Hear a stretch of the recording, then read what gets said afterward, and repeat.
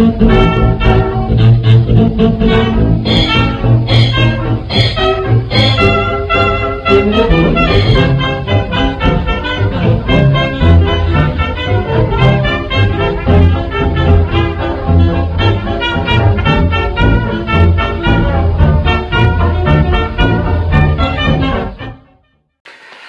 YouTube. Okay, this is another quick video on the What Price Glory Comforter. Now, when I posted that last video I did about the comforter, you know, the one where I was real excited, probably more excited than I should have been. But anyway, I posted that to the What Price Glory page. Somebody asked me where do I get instructions on how to sew this as a sleeping bag. I posted the first video I did when I got the prototype. It's not really the best sewing video I can give you, even though this is a very easy project. If you just bought a sewing machine, and you should, if you just bought a sewing machine, you're looking for an easy first project, this is it. Okay? But this is made specifically for this comforter. Okay, couple little tips in here, and I will say that if you want a more authentic bag, instead of sewing it at the bottom like I showed you in the manner that I show you, measure up 12 inches, sew it there, and then cut off the last foot of the sleeping bag. Most of the pre-World War II sleeping bags I have encountered have been in the range from 60 to 72 inches. This comforter is 7 feet long. Now, I find an advantage in that in modern sleeping bags, a longer bag, because you can hunker down in it, throw it up over the top of you, and as long as you leave a little bit of airspace for your breath to get out, so the moisture in your breath doesn't soak the inside of your bag, then you're toasty warm and cozy. Okay, so leave it up to you whether or not you want to keep the length or make it a more authentic length. I'm going to keep mine 7 feet long. Okay, using this bag, again, I've mentioned it before, I'm going to mention it again because this is the #1 health and safety factor for sleeping in the woods in a sleeping bag. Your body exudes, aspirates somewhere between a half a cup and a pint of water a night, depending on all sorts of factors. Okay, and that will soak into your sleeping bag. Overnight, that's not quite so much of a problem. If you sleep in it over a succession of days, your sleeping bag gets less and less and less effective. Okay.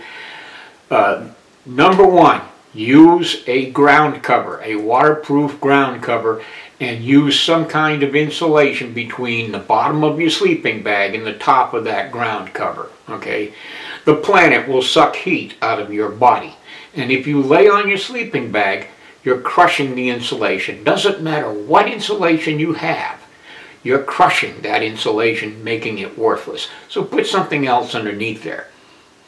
Okay. These bags work the same way the early 20th century sleeping bags did.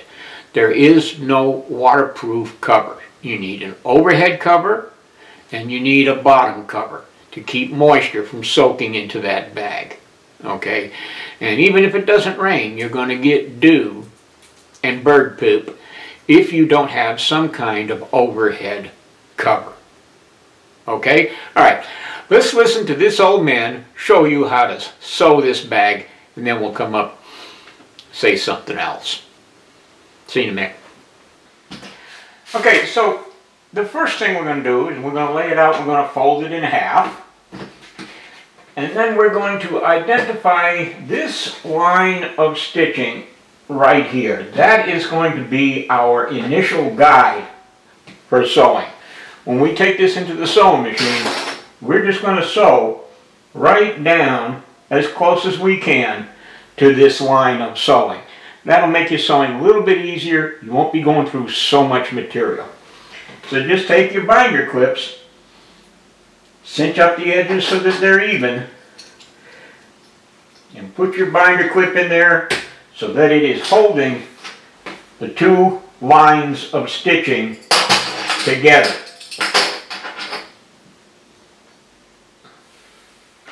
Okay, when you get down the sides, okay, what you want to do is you want to kind of reach in here and squeeze the two of them together and kind of push the insulation back, okay, so that you have none or almost no insulation, about a ½ inch from the edge, and put your binder clips in there like that. Okay, this thing is exactly 84 inches long. I shouldn't expect too much variance in all of them. What you should do is come down here about 42 inches, it's just halfway, and do the same thing here, getting rid of the insulation, moving it back, and put a binder clip there. Okay, now what this will do for you is it will give you the place where you're going to open your bag. Okay, giving myself 3.5 feet of space to get into the bag is a good idea. If I feel like I need less, if this is too much, I can always sew a few more inches.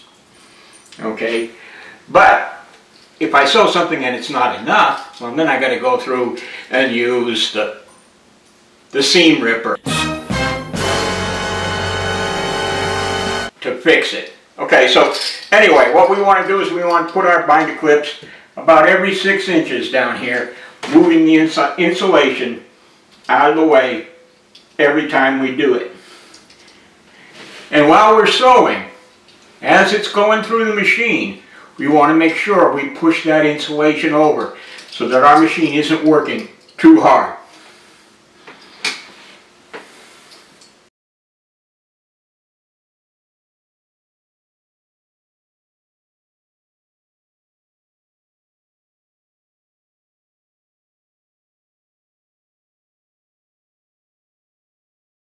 Okay, so here it is.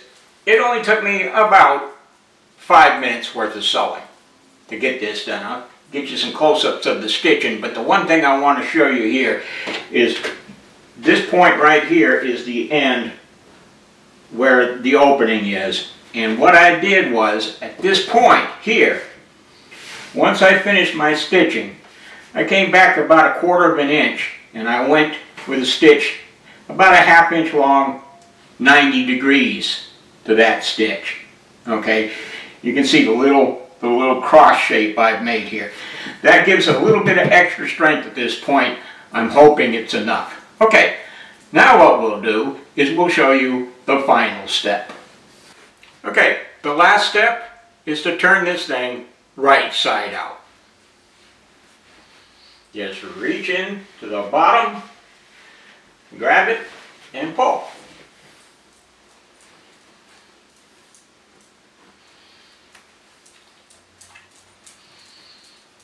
Get the corners squared up.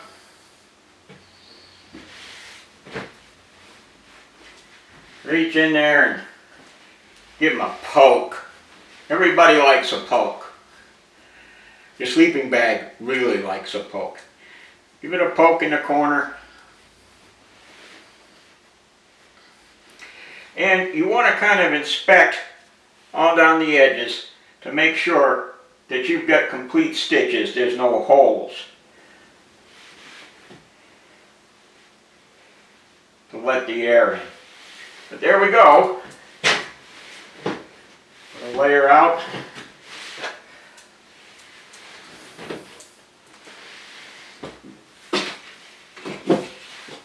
There is your early 20th century sleeping bag, suitable for use as a World War I officer or to go camping in the 1920s, early 1930s. Let's go talk about it. Well, there you go. First off, let me just ask you that if you found this video informative, if you liked it, if you think you got something from it, please like the video, please subscribe to the channel, and please share this with folks, individuals, or in your social media sites, so that people who think the same way you and I do, who are interested in the same things, can find it on YouTube when they go searching for it, particularly reenacting and living history. Now, you may notice in that video, if you look, the World War I sleeping bag that we're using as a guide, and we're not making a reproduction of that, we're just using it as a guide.